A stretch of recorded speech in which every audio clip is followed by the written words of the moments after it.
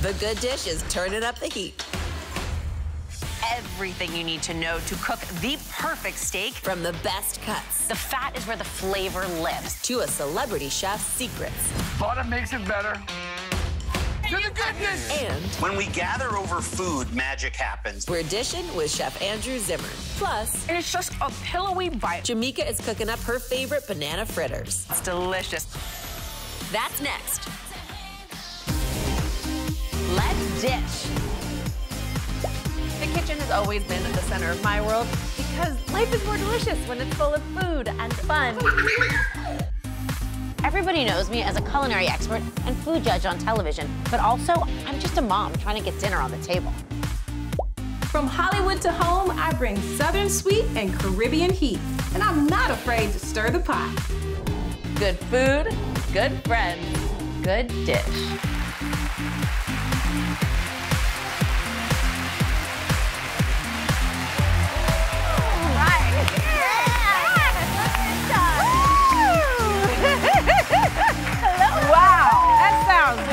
Welcome to The Good Dish. Get ready for a show packed with sizzling food, fun, and surprises. We are starting with breaking down everything you need to know to cook the perfect steak. Let's hear that sizzle one more time. We are talking steakhouse quality steak from your very own kitchen. We love steak. We are big steak fans around here. What do we love so much about it? Why is it the perfect like date night meal, boys night out meal, girls night out meal? It just really does it all. It's the sizzle, it's the sound, it's the smell. I mean, I'm trying everything not to eat the steak right in front of me because we got a show to do. I mean, can we relish in that sizzle for another second? Because I just can't get enough of that sound like that. Oh, wait, I'm sorry. Oh, what now? yes. Oh, look at this. It's the slow melting bubbling the butter. money. Oh, my goodness, my. That cascading salt. I mean, it looks so expensive, but if I can recreate this in my own kitchen, I never have to go out again, right? Well, I mean, maybe if I want to wear my cute shoes. That's but what I mean. Still, I mean, the steak is beautiful, right? It's beautiful, and I feel like I feel like you have a whole new TikTok channel now, just Jamika reacting to steak videos. I could definitely hang out and listen to you describe your gorgeous steak all day, which makes me think. What do you think is the best steak you've ever had? Obviously, we've had a chance to try lots of delicious food in our lives and together. What's the best one? My mind goes to this one steak. It was a steak of a lifetime. I'll never forget it. I was in college and we were on like this internship recruiting thing trying to get a job at this company, right? So we go to this really expensive steakhouse and they're like, order whatever you want. Now don't tell a broke college student to order whatever you want, okay? So I took full advantage. I got the it was a bone-in prime ribeye steak. Yes, you did. It was so beautiful. And I threw the lobster tail on top of it, okay? But it turns out I ended up getting the job though. Oh, there you go. Yeah, I got it because the recruiter said, you're talented, your resume is great, but anybody that has the confidence to order the most expensive thing on the menu, that's the kind of person we want working with us. You know your worth. So yes. I like that. Oh, and I still remember that steak. It was everything. Yes. That's beautiful. That's beautiful. Well, I will say, I've had some really great steak in my life, but definitely the steak that made me understand and truly appreciate a gorgeous steak. My first real job was working for the food critic at Vogue magazine. And one of the first few months that I was working there, we did an article about how to cook the perfect steak. And my boss, an incredible food critic named Jeffrey Steingarten, had a real young up-and-comer at the time, Tom Colicchio, aged some special steaks for us and cook them at different ages and different cuts so that we could do a taste test. And that was the first time I met Tom Colicchio, and we ended up having, we've now had a 20-year friendship, obviously, but he made us these beautiful, dry-aged porterhouse steaks. And again, just out of college, this was something I never would have ever had the chance to taste. And I remember thinking, like, I will never look at steak or Tom Colicchio the same way again. I love that. Yes. I will say there's like the variation in exactly you say, the way that it's aged, the way that it's cooked can so dramatically change a cut of meat, which we're gonna talk about. We're gonna go through some of the most expensive cuts of beef, also the least expensive cuts. I will tell you, the thing that makes a perfect steak for me is the extra dirty, extra cold martini that goes Oh, with it. there's no That is question. Number one. There you That's have my it. order, Daphne. I knew you and That I is old school. were meant to So be. good. All right. So good. Well, you get your martini at some point in this show. But now, a good steak, it does not have to cost an arm and a leg. In fact, you might be surprised when you hear which steak gives the best bang for your buck, all right? So let's start with the priciest steaks. That would be the ribeye, the filet mignon, and the New York strip, okay? Now, they cost a lot because they come from the parts of the cow that haven't been worked very hard. So the meat is naturally tender and it contains little to no connective tissue that needs to be broken down or cooked down, if you will. And on this opposite end are the budget buys. This is your chuck eye, your tri-tip. These definitely require a little more attention as you prep them, you marinate them, as you cook them, so that they don't become tough to chew because they are already coming with quite a bit of connective tissue. Yeah. But let me tell you that connective tissue also brings a ton of flavor. There is so much you can do with these cuts of meat to make them really sing as delicious meals, one of which is to salt an hour before you want to cook them. That helps to tenderize the beef, really keep them really juicy and delicious. Yes, yum, it's true. But I will say my favorite cut of meat, of steak to cook on a budget is the skirt steak or the hanger steak right down there. Good choice. Now, they fall sort of in the middle range of the pricing scale, and they're sort of underused and I think underappreciated, but super flavorful. You're kind of getting the best of both worlds. They marinate really well. They make the perfect weeknight meal when you want a little steak indulgence and some steakhouse feel to your dinner. Right. Can we have a controversial conversation? Yes. Well, what are you about to start now? You always start. Are you guys ready for this? Okay, come on. Filet mignon. Discuss.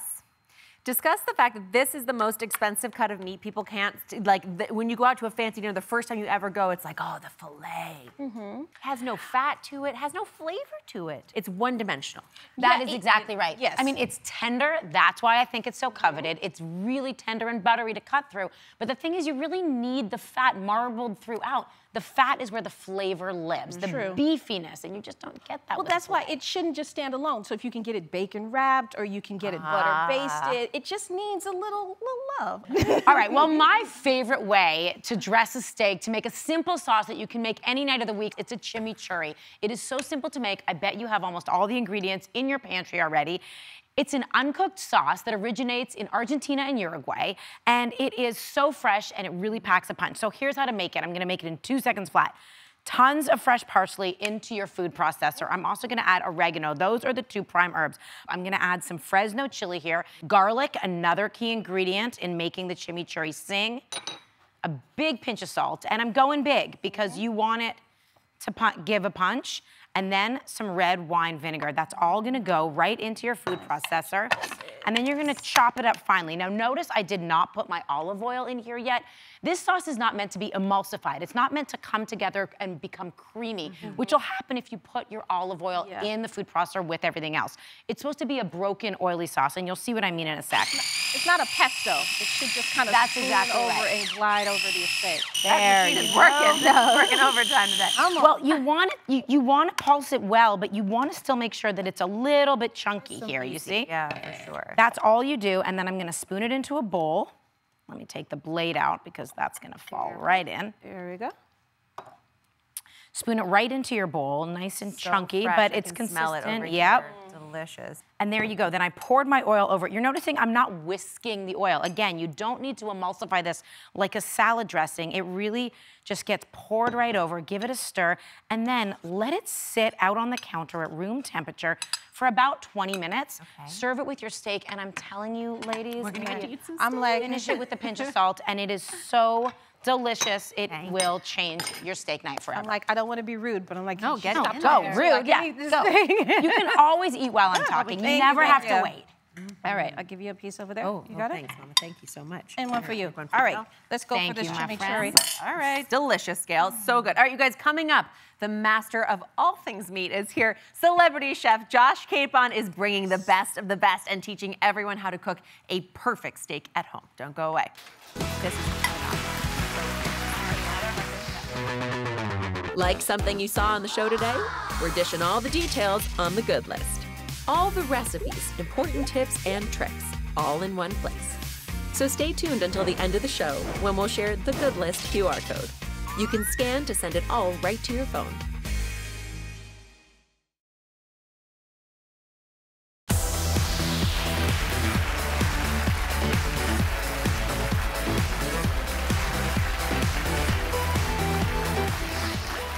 are back dishing the secrets to cooking perfect restaurant quality steak, but from your very own home. And there is no one better suited to talk all things meat than the man sitting next to me, our special guest, Chef Josh Capon.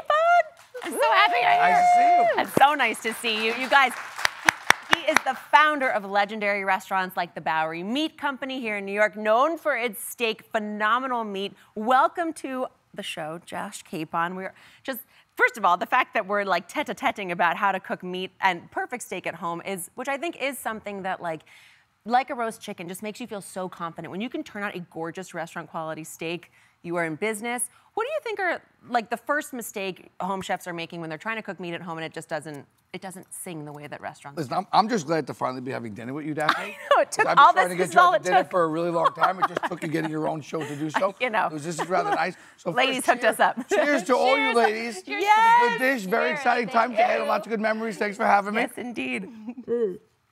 We're going to order ahead of time, by the way, if that's okay. What are we getting? We're going to have 2 filet mignons well done. Is that okay? If you're paying, fine. It's It's more, you know what it was? It's what I've thought about it more. It's really that it makes me sad and mad that they're going to part you with your well-earned cash for something that's not going to taste nearly as good as something that just has more fat in I it. think it's a misunderstood steak. I really do. It's a misunderstood steak because there is something luxurious about it, but it doesn't have the fat content that we're all looking for. Yeah. But when it comes to cooking steaks at home, I think the most important thing that people often mistake is season your steak very aggressively with kosher salt and black pepper right off the bat. People don't understand how much salt, how much meat salt really needs to bring out those natural flavors. And you have to cook with high temperatures. All right, that sounds good. Well, grab your wine. Let's get to some That's steak. it? Dinner's over? Dinner's over. It was I didn't get my fabulous. appetizer. Where are my baked clams? What's going on over here? Very slow, I gotta tell you. You guys gotta pick up your table time. Come on here. Come where you're Not even a comfortable, little right? bread, not even a little butter, nothing. I got nothing. All right, so let's talk, really. Let's talk. First of all, I also have a philosophy in life. And by the way, life is a party. I do agree with you. You better on that. live it like 100%, one, by the way. absolutely. Every day, every day. When it comes to cooking steak, cook 1 steak for 2 people instead of 2 steaks for 2 people. Why? This is a huge tip, and I love this. Thank you. Tell us. Tell us, because when you cook 1 steak for 2 people, you cook a big, fat, thick steak, and you're able to get that char and crust that we're looking for, and still maintain a medium rare or medium on the inside. That's a pro tip right there. Pro Big tip. Also, Bone in, by the way, if you can, always go bone in. Bone, more flavor, more fat, good amount of fat. We always talk about the marbling. Marbling equals flavor. right? Fat content, the more marbling, the more fat, the more flavor. That fat cooks and melts, it reduces a very juicy, tender steak. And season it from above. Like people think this is too much salt. It's not. It's a big, thick steak. Let it snow, Daphne. Come on. If you're not using a fresh pepper mill, I'm gonna come over to your house and punch you in the face because we don't buy ground fresh pepper, right? Yes. You need to release those Amen. oils and Preach. all those aromatics. Remind We everyone flip what it. steak we're making today. Sorry, this is a bone-in, dry-aged New York strip. Yes. All right, absolutely nothing better. I am a ribeye guy, but sometimes there could be just a little bit too much fat in there. Go bone-in, dry-aged New York strip all day, every day. What does the Kosher aging salt. process do specifically? I think it concentrates the flavor, gets rid of some of the moisture. You're gonna get a really nice crust on it, and gives it a little bit of that funk, right? All right, I got a question And also, hold for you. on, season your fat. wait, there's There's more. not 2 sides to a steak. There's like 5 sides to a steak. people Season that miss steak that. all over the place. People miss that. I'm And sorry, now Jamaican. you put salt all over that. All thing. over that place. Tell people, when should you season the steak? I see people put the salt and pepper and then walk away Very and good then do question. other things. Very good When question. should you put it in I before think you you put it in should the pan? season When it. should Yeah, you go, season it? Yeah, crank I'm it gonna up have over it for you. Here we go. I think you should season your steak relatively right before you put it in the pan. Most importantly, by the way, we never cook a steak right outside from the refrigerator. We let our meat temper. 20 minutes on the cutting board. It's also like a show off. Like, first of all, obviously I'm a restaurant chef. I've been loving cooking at home these past 2 years more than ever for friends and for family. And when you do so, put on a cooking show. If people come to your house, there's no reason why the steak shouldn't be sitting on the counter so people can admire them what and you're see what's working coming with. later on for dinner. So super hot pan. Am I cranked over here? Crank me up if I'm not. Crank. Okay. I think this. There we go. All right, now look at that. See that? Oh, yeah. See that? Look at That is what we were looking for. Listen for the sizzle. See? Listen for the sizzle. Authentic sizzle. If you're not making those sounds, that's what you're looking for. Cast iron pan all day, every day. Well, that was my question. Right? You mentioned it before. Why a cast iron pan? I just think a cast iron pan is going to develop flavor. It's unlike stainless steel. Gets super, super hot, and it really gives a lot of flavor to the steak. Once you flip it, once you get that caramelization on all sides, you also want to, after you get both Do the sides, edges, you get so the it's fat a turning. little You bit, gotta get right? that fat on Golden the brown edges. on all sides. Then you take that bad boy, Uh-oh, watch Right. out, bad boy. Running away with Goes our right into the oven. How long was it on each side? Out of the magic of television, I tell you. Look at His this. own steak world. There Look we at go. that thing. Come on. Yeah. Come This on. is the kind of guest I want coming to my house That's every what day. you're looking for, all right? That goes right back on the bone. We give it a little feel. We're right there, right? Everybody knows a little rare, right? Rare, the more you cook a protein, the more resistance it gives off. So you have a little resistance. Rare, medium well. Oh, wait. I do. Wait, I pause. do Rare. More fun. Medium No. down. Never again. Rare, You gotta have rare the like my cheer. butt. You gotta tell the people. Medium like your nose, and then close to medium well is your. Okay. Most importantly, look at this. Well, bad boy. rare. Okay. What you got? This is what we're looking for. This is absolutely gorgeous. See that? Come on. That's what you're looking for over there. Then when it comes off the heat, what you want to do, butter makes it better. We all know that. If you don't want to, you don't have to. What we want to do now is brown a few garlic cloves, okay? We're gonna brown our butter. We're gonna toast our garlic cloves, just like that. We smash them a little bit. And then, come on, how nice. For it. Come on. That is Come on. Come on, go. That's food porn right there. You want to jump in that pan? I want to like take a picture. on I us, want to it's take a on us. picture. Here we go. Do it. That Get is in what there. dreams she's are taking made a of. That Yes. is what dreams are made of. That, baby. Oh, The good dish has lost its mind. All right, come on, here we go. Beautiful. And what you want to do is you want to just gently toast those herbs. I'm going to toast those herbs in the butter and the beef. Oh my goodness. Come on. My goodness. Some That people, smell. some people used to watch Skinamax Smell like that. that. I used to just watch the food network and stuff like that. I'm like, I don't know. This turns me on more than anything else. Base this slow. Right? Go. Then what you want to do is you want Somebody to lower the heat on that stove. Come on, get in there. Get that camera in here. Let's go. Come on, look at that. That's what you're looking for. That frothy effect. You are just basting this steak with butter and garlic and rosemary and thyme. And if you think about it, it's still cooking. And all that flavor is just seeping into the meat. And it's lovely. Come on. That's You make it sexy. look Beautiful. Come on. so beautiful. The term is arrosé, but it's a French term. I just say basting. Josh, we You love finish you. it like and we this. love how you cook. Oh my God. And by the way, if you do have friends over, you can have it to the point where you pull it out of the oven, but just show off that technique. If I come to your house and I see you doing that, It's impressive. I'm going to say I should have brought a nicer bottle of wine because these guys are not playing. Yeah, we're showing up for you. So now, okay, so you finished cooking That is gorgeous. it. You pull it off at what? Yep. You want it off at medium rare, rare probably, so as it rests, it comes. I think you put off medium rare. I mean, Okay. depending how you like to eat your meat. You know, everybody's a little different. I think medium rare, Getting let it personal. rest a little bit. Let it rest a little bit. Resting is important. Don't. Why is don't resting important, Gail? Come on, take it away. Because you want the juices to not run out. You want to make sure that they redistribute and stay in there. your meat. God, it's like I love her. Listen, I pay So important. Okay, I don't think people realize that. 'cause gotta You eat don't, this. you don't want a juicy cutting board. You want a juicy steak. We are waiting with bated Come breath. on. Okay, Carve carve it off that the bone. bone. I get the bone. Right? No, I Go get off the the bone. bone. And then just like this, Best right? Come on, look at that perfectly well-rested steak. That's phenomenal. You are not playing games. You go like that, you go like that, you like that. Everybody takes a little piece of steak. Oh my goodness. You can cheers with red wine, but I say we cheers with red meat. Let's do it. Ooh, Daphne coming in with a little salt touch in the end. To the good dish, everybody. Good dish. Thank you, Chef Capon. Oh Of course, you guys, he is the Chief Culinary Officer and one of the founders of the upcoming Fly Fish Club restaurant. Check out their website for more information. Eat this delicious steak. It's phenomenal. All right, coming up, famed foodie and chef Andrew Zimmern. Couldn't get it out. Andrew Zimmern is here. Easy in the house. Yes, we'll be right back. Cheers to the good dish. Well done.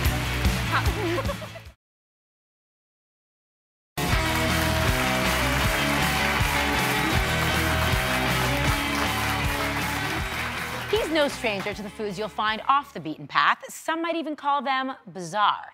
He's dined on tuna sperm, cow urine, among hundreds of other particular and peculiar delicacies. But in his new show, he's coming to your home for family dinner. Please welcome award-winning chef, host of Family Dinner, and my dear friend, Andrew Zimmern. Yay. Hi. Welcome. We're so happy to have you with us today. I'm so excited to be here. Congratulations on all of the success of the new show. I'm thrilled. This is great. Thank you. Thank you. So now you've gone from sharing meals in some of the most remote locations around the world to coming home and breaking bread with families around America. To this day, like, what is the most bizarre food you've ever eaten? I think it's still all the Dr. Seuss foods. You know, it's not the ones that are necessarily unexpected or kind of gnarly in some sort of butcher shop way, but it's usually the things that you never knew existed. It wasn't until I got into tiny little islands in the South China Sea that I knew that there were such a thing called shipwreck worms and that you could eat them. So it's usually those kinds of things that were always the ones that stick in my mind. Andrew, off camera, you didn't see my face. Listening to you describe those foods, I'm like, oh, that sounds They had the close-up on quite me. I was bizarre. Oh, yes. And we have some gifts here. This is what? Salted egg salmon skin. Like, this is quite bizarre, right up your alley. I mean, Did he send this to us? Yes. Oh, I'm thank you. just like, thank you so for much. this delightful. Thank you. Tell us a bit about them. You can thank me for this later. One of my favorite snacks in the whole world is Singapore's favorite chip.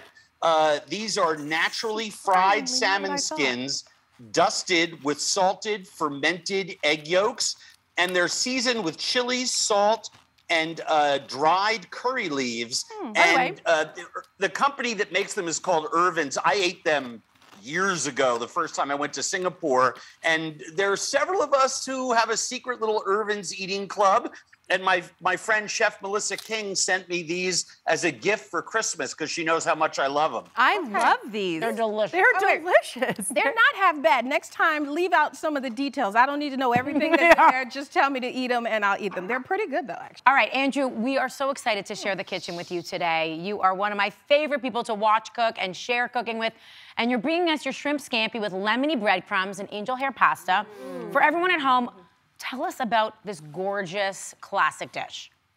Well, it's really rather simple. I keep lemony garlic breadcrumbs around in my kitchen all the time. You can keep them in bags in your freezer. When I first went to Sardinia and Sicily, you know, they put I'm following you. breadcrumbs on all of their pastas, and I was like, wow, the textural contrast here is fantastic. Then I started putting them in salads, sprinkling them over everything, and it's just such an easy recipe. You know, bread cubes that you tear or cut, some herbs. The staler, the better, right? Oh, absolutely. And I love the mixture of tarragon and parsley and rosemary and thyme. You really can't put enough herbs in there. Lemon zest is a must, and I have the zest of an entire lemon. It makes such a difference. Garlic, minced, and then I tend to pulse a couple of times before I start to add my olive oil and just let it run. All right, here I go, here I go. And that olive oil allows everything to become covered in its fat as well as homogeneously sized. And the wonderful thing about that is that you can see this green tinge, and some crumbs are chunky, some are really fine, but that just goes into a 375-degree oven for 8, 9, 10, 12 minutes until it's nice and golden brown. And what you wind up with Hold on, wait for me. We're catching up. We're gonna put them in the oven and we're gonna come back. So hold on, let me do that. They smell phenomenal. I cannot wait to finish up this pasta dish. We are going to let these delicious breadcrumbs get golden and brown, and when we come back, Andrew will show us how to make the rest of this dish. We cannot wait to taste the results. We'll be right back. But we are back with Andrew Zimmern, and that was a clip from his new show, Family Dinner. Now, it looks delicious, and it's so fun just to get to explore people's actual home meals and the meals that are passed down generation to generation. How important it is to their family story, how important it is to their identity, to their sense of gathering and worth, to their spiritual practice. When we gather over food, magic happens. 100%. And you forget how much gathering together feeds you as much as the food that you're actually eating. I do just want to ask one thing, because you look markedly different now than you did in that footage. When did the beard happen? It's been on and off for COVID. You know, different TV jobs require different hair. The last time I saw Gail, it was even longer and crazier. It was just and like 2 wilder. months ago.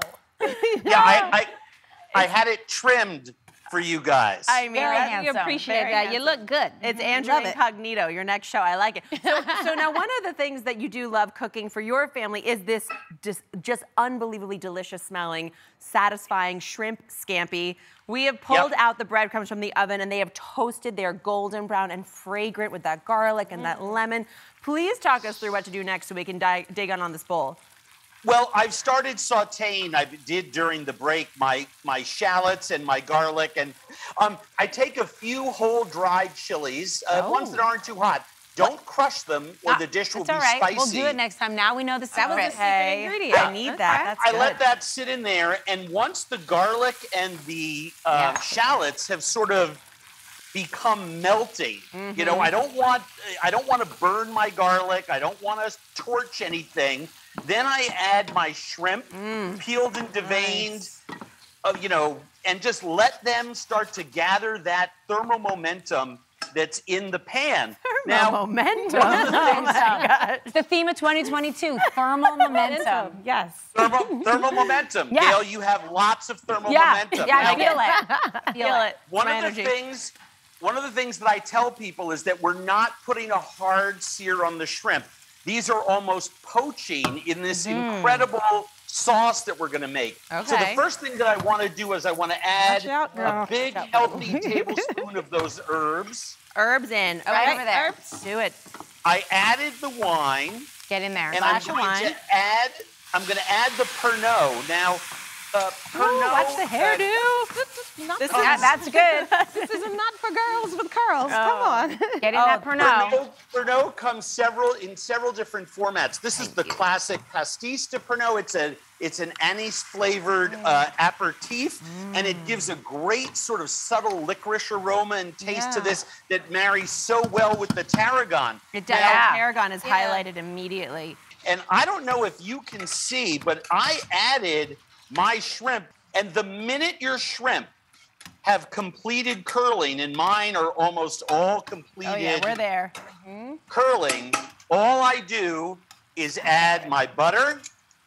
Get that butter in here. That's the gorgeous, that's the beauty of a scampi sauce, is it's really just wine and butter and herb coming together in this silky elixir to coat your pasta. Silky elixir. I'm all about a silky elixir, a thermal velocity silky elixir. Momentum with your silky elixir. The most important thing, and anyone will tell you this, is make sure you cook your pasta or revive your pasta in the sauce. Ready? So the most important thing to me right now is to make sure that I'm turning my angel hair. You can do this portion by portion. If you're cooking for 3 and 4 and you have a big enough pot, by all means do that. But the beauty of this is really to pull a portion of that angel hair and nest it in the center of that bowl. How about the lemon juice? Is that going in here? Oh, yeah. I already added mine. I just threw that in a couple seconds before I added the butter. 5 shrimp is a lovely portion. You can put that there, kill the temperature on your oven, on your stovetop, and then, and this is the really important part, I have a couple more portions to squeak out of here. But take, you know, there's enough to give that tablespoon of that buttery sauce all over this dish. You don't want it wet. We just want to make sure that we have done our job in seasoning that pasta, and then a nice little line of that crunchy breadcrumb over there. Yes, not the salmon skin. No. Oh, I like that too. Although I'm not against that either. By the way, crumble that up. I would throw that right over top here. Double the salinity, double the fun. This looks delicious. The way that the shrimp has soaked in all those delicious flavors from the shallots, from the onion, the Pernod, the wine, it's so juicy and tender. The crispness of the breadcrumbs on that very tender angel hair pasta. This is a phenomenally delicious dish. I can't wait to make it for my family. Thank you. So great. Thank you, AZ. Andrew, I want to give you a shout out. This is so exciting. Andrew was recently named Goodwill Ambassador to the United Nations World Food Program. And you can catch his show Family Dinner Sundays at 8 p.m. on Magnolia Network. And up next, Andrew, thank you so much. This is such a beautiful dish. Thank you. So Love good you to all. see. Thank you. Up next, you guys, Jamika is giving us a taste of her recipe that, oh, no, she's giving us a taste of the recipe that raised her. It is her grandma's Jamaican banana fritters. I can't wait to eat these. Stay tuned. Yes.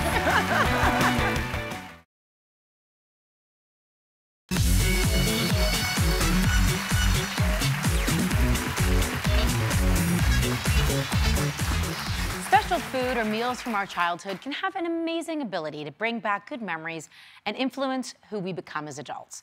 That's why this season, we all will be opening our personal history books to go back to the recipes that raised us. And today, it's Jamika's turn. Take a look. I grew up in Montgomery, Alabama, and my grandmother lived with us, so that was such a treat to have her in the house with us all the time.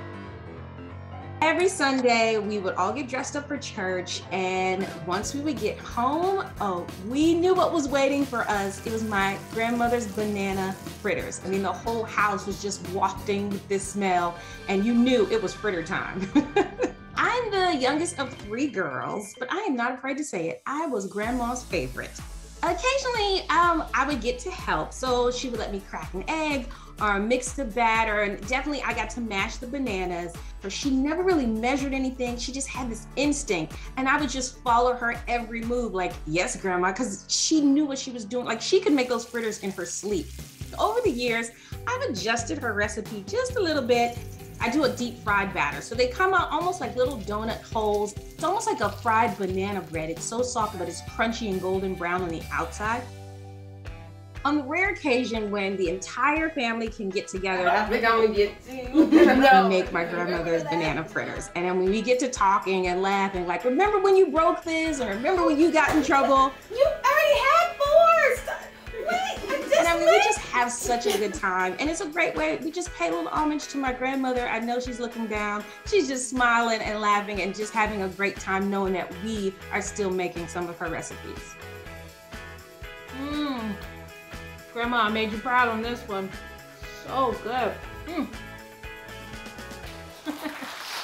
Wow. That is so beautiful. Honestly, that's like maybe one of my favorite parts of the show is getting to see that family heritage that shapes you into the chef you've now become. What would your grandmother say if she saw that you're now a chef? Oh gosh, I'm holding it together because I could cry watching that video. It's so like, great. I think she would be proud, and she would look at me and say, "Hey, girl, you're doing me proud. You're doing good, girl. You're doing good." That's what she would say to me. Oh, so beautiful. Oh, and now, Grandma. the fact that you and your sister still make those fritters together. It just brings us all together, and we tell stories, and we laugh and say, "Remember when you broke that?" And I'm like, "Hold on, don't confess that on me." So, yeah, we just have the best time, and just talking about my grandmother and our childhood, like, oh, those fritters. Well, everybody knows cooking with grandma is so much more than just cooking. What do you think was the greatest lesson in your childhood that your grandma taught you? I think it was, she had this patience about her, and like she never measured anything, and she would always bring me into the kitchen, because I will say I was her favorite. I will admit it. Sisters? Yeah, I'll get a call after the show, but I'm gonna say that I was her favorite. But she would always say, "Come, let me teach you sense. And she would just break down every recipe, how she would do. She inspired me. Like, I just love how she just changed everything in the room, no matter how your day was going. The food, everything just was so much better. Like, that's what inspired me to become a chef, that I can just move the room and change everything. Didn't matter what happened, but as soon as you sat down and ate that meal, like, everything was okay. Move the room. Yes. I like that. I know that feeling. Oh, well, I cannot wait to taste these. Oh, we are making Jamika's banana fritters when we come back. that is so beautiful. Yeah.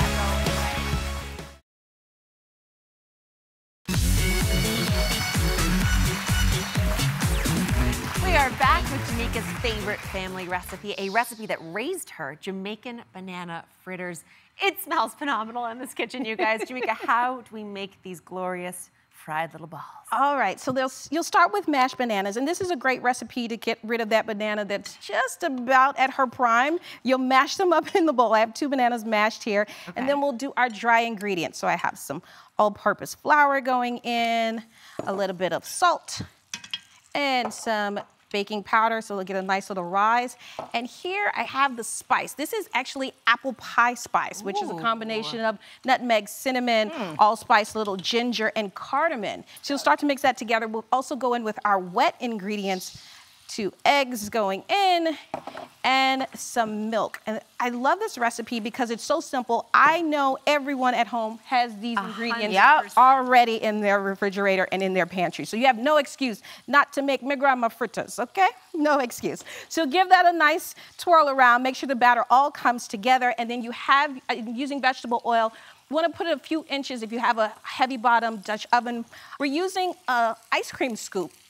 And we're using because it will come out really easily. Gail, it's the perfect technique. She's been... I got some crap, but you taught me, you will dip the empty scoop into the oil first. That way it won't stick. And then you go right into the batter. Get a nice little swirl there. And then drop and release, right? And you're just gonna fry them up until they're starting to float to the top. You can start pulling them out because you don't want them to go too dark in color. And we did not add any sugar to the batter because in the end, you'll drain them on a paper towel and then we'll roll them in some granulated sugar. So you get a nice little bite in there. Hot, yes. Hot tamale. Coming in hot, girls. All right, the hot one. As you can see, now you can put the sugar in a bowl, but as you can see, we've got brown paper bags here. All right, so we'll give it a nice little twirl. Okay. Let's say, what, 2 fritters per bag, 3 There's fritters 4 per bag? in these. There we go. But you'll just give them a up. nice little shake. Like shake, shake. That's great for mess, right? There we go. Clean up. You keep everything in the bag, and then my grandmother would say, as you take your bag, she'll say, all right, go, get out my kitchen, go. So you'll take your fritters to go with you. Happily. That is the wrong strategy, because if she's making food this delicious, you're always coming back. Do you make these with your girls now? I do. I'm well, little Stella. I mean, she loves them in that video. Let all the sugar off first, and then go right for it. And it's just a pillowy bite. You're kidding me. And you leave some of those bits of bananas in there, so it's crunchy on the outside and sugary, and then just melts in your mouth, just soft and fluffy on the inside. Look, everyone's face like phenomenal. The banana, it's like so subtle and warming, all those warm spices you used. It's perfect. And even if you're not like I know a lot of people are like, I don't really like banana. Like you said, it's very subtle. You just get this nice fried dough ball, and it's just so sweet, and it is. Grandma, I miss you. This is We so miss you great. too, No, seriously. This is absolutely delicious. Can I just say one thing? If you have a Sunday donut tradition, swap it out. Make these. They are so delicious. Thank you for sharing this gorgeous recipe. Oh, I'm so happy to do this. And thank you, Grandma. Yes, thank you, Mom. Thank you. She's so good. Up next, you guys get all the recipes and info featured on today's show sent directly to your phone. Stay tuned for the good list.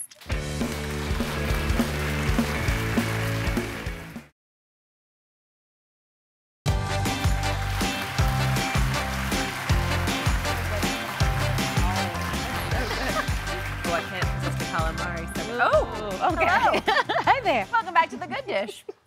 Andrew Zimmern had us try something none of us had ever had before, the salted egg and salmon skin chips that we love. I'm like, next time, don't even tell me what it is. Just give it to me, and I'm gonna eat them all. I don't need all the details. Well, so that's a really good point, because there's a piece of you that's like, oh, I don't know if I'm gonna like what it sounds like. I'm not sure. We do, in fact, like these, but I'm curious, what do you do when someone serves you a food that you don't like? Is there a polite way to decline? I think it depends on context, like where it's getting served. If I go to someone's house for dinner and they've cooked it with love, I'm going to eat it, and I'm going to be grateful, and I'm going to be gracious, and I'm going to give it a try, because you never know. And if someone put their heart into it, if someone wants to have me over for dinner, which is so rare that other people want to cook for me, I'm going to eat it. Yeah, well, see, I don't want to say, because then I'm going to out myself. Because next time, no, let's hear. I just kind of move it around on my plate, talk a whole lot, like, oh, just keep moving it, don't really eat it, and then say, you know what, this is so good, I'm going to take it home with me. Can I wrap this up? And then, they never know that I didn't. Well, now I can never do that again. I got to come up with a new trick. Oh, way to go. This show outed me. Girl. But both, beautiful techniques that clearly experts have developed along the way. And you know what? At the end of the day, I think people who've invited you over to cook for you are just like happy to gather with you, happy to have you share at their table. That's what it's about. Yeah, just relax. They just want you. They just want to hang and have some good conversation. And you know what? You might develop a taste. Like 10 bites in, you might be like, I actually love this meal. Enough wine, I will love anything. That's true enough. There you go. All right, you guys, it is time again for the good list. We put everything from today's show all in one place so you can get cooking right away. Take out your phones and scan the QR code on your screen right now with your photo app to see the recipes and everything we featured on today's show. So what are we making for dinner tonight? Well, a steakhouse quality steak you can make right at home, courtesy Josh Capon. That was a phenomenally beautiful mind-blowing. It really was. I learned so much. I revealed that skirt or hanger steak are going to give you the best bang for your buck. It's affordable, they're tender cuts, they hold marinades well, they're quick to cook. I love them topped with a simple chimichurri. You can also head to gooddishtv.com to get it all. And one more shout out to Jamika's fritters. Yeah. Most delicious banana fritters. Everyone has to have some fritters. If not on a Sunday, every day is good for a fritter. All right, so it was such a good day, and we will see you next time for some good food and good dish. And good fritters. Thank you, Grandma.